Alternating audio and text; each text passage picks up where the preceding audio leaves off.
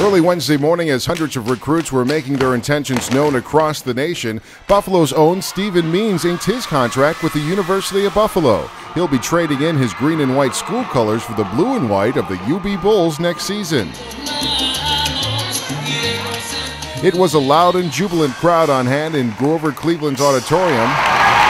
Obviously emotional about this day, he pointed to the crowd and thanked everyone on hand. Everybody right here in this front row and the row behind it, my family, and everybody behind them.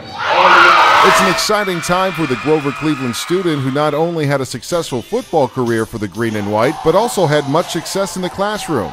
It's something Buffalo School Superintendent Dr. James Williams pointed out. And that takes patience and knowledge, and you have to study that playbook just like you study your textbooks. Means was joined by his parents, grandfather, and Dr. Williams at the table as he signed his letter of intent Wednesday morning to the delight of his classmates.